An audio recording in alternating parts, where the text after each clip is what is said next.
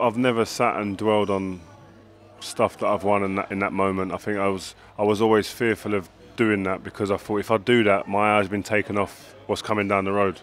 So I never ever. I mean, probably a good indicator of how intense that was we won the Champions League in Moscow, and after you win the Champions League, you get changed and you go to the hotel where there's a party or a little gathering for the families and friends and all the players and staff.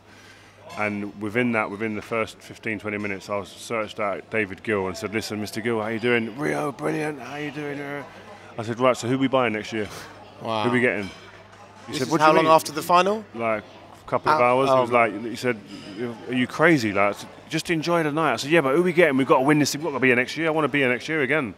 And so that's just what was always the way I was. I was scared. I was fearful of just trying to enjoy too much in the moment.